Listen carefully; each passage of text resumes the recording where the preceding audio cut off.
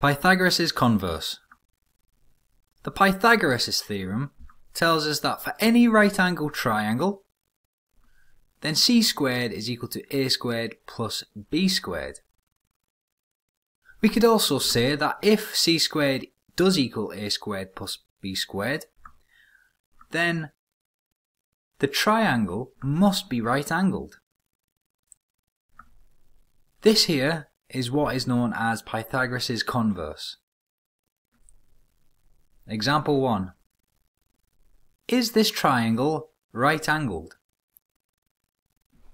We've got a hypotenuse of 12.9 units and a shorter side of 7 units with a shorter side of 10 units.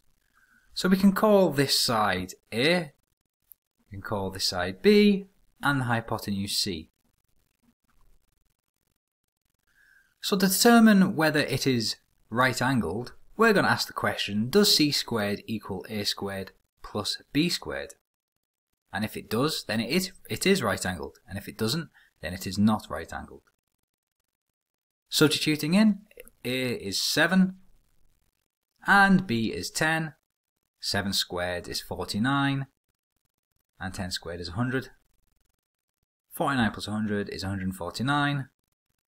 So we can take the square root of 149 using a calculator.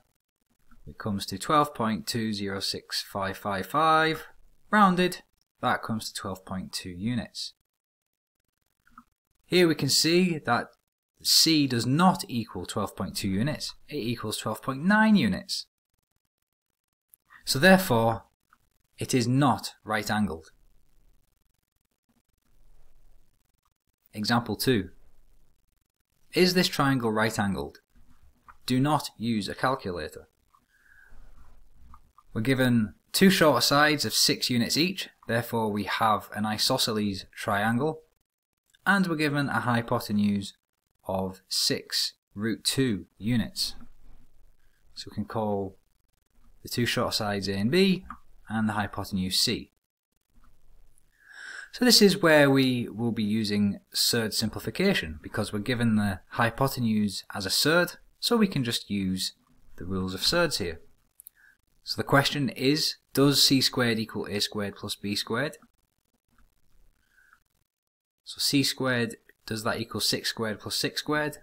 So that's 36 plus 36, which is 72. Taking the square root of 72 to get c, and now we can simplify this. So we can split 72 into 36 times 2, which is the root of 36 times the root of 2. Root 36 is 6, so we have 6 root 2 units. And we can see that, yes, C does equal 6 times root 2 units. So it is right angled.